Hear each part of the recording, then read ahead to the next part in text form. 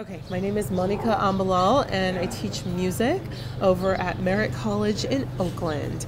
And Sobia, where are you at? My name is Sobia Saleem and I teach English and ESL at Ohlone College in Fremont, California. So some of the things I think we wanted to talk about were what we gained from our experience here in Senegal.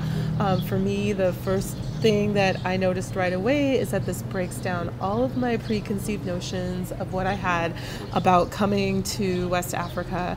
My first time here, I've never gone anywhere past North Africa or Uganda, for example. So for me, I found that people here, the community, were more welcoming about religion, about what I was wearing, the way I'm speaking, looking. There's no judgment.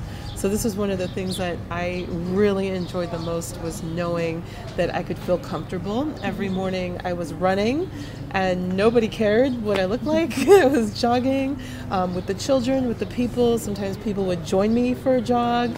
And so I felt so welcomed here. This was really important.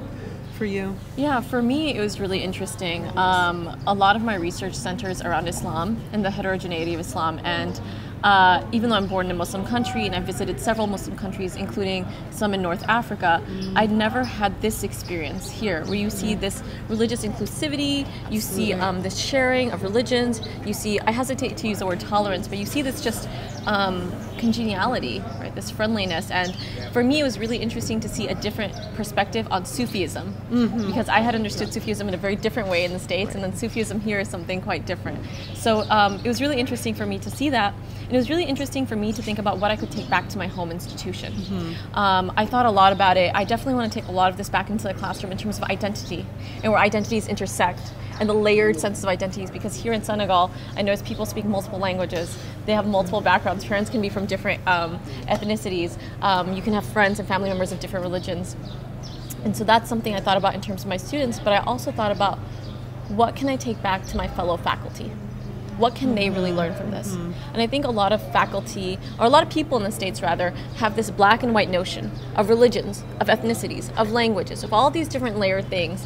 And I think this is something I would like to take back. I think I felt really blessed and lucky, and I think a lot of us did. And not only did we get lectures and workshops inside the classroom, inside the conference room, but we also got to do these field trips. I think it was something for me very different to actually go to the Great Mosque of Touba, to go to the library and see the text. Like, I just wanted to stay there for a month and just delve through the different versions of the Qurans, delve through the aesthetic appeal that they had, see how they were unifying, look at the different Qurans that were given to Sheikh Ahmadou Baba, all these things, right? Going to the actual Signares hotel in San Luis, speaking to someone who was a descendant from them, right? Seeing what kinds of recycling they were doing, what kinds of programs they were creating, right? Going to Bakuta, like all of these things, I think made the experience much more real. And so it's just trying to figure out how we're going to translate this experience to the other people who haven't been back to the classroom. And me coming here too, I've noticed, I've had a chance to interact with people in the community, and I am fortunate because I can speak French. And it's interesting, I've met people who will mention the things we've studied, so Senghor, Wad, and they'll talk to me about politics, because the young people are interested in these things here, and I think they want to see the better of the country. And it was so lovely to hear that. So everywhere I went, and I'd say, oh, WARC, people knew WARC immediately. They knew it right away. And they said, oh, and if they didn't know, they said, wow, this is a really great program. They're teaching me my history. So thank you. Yeah.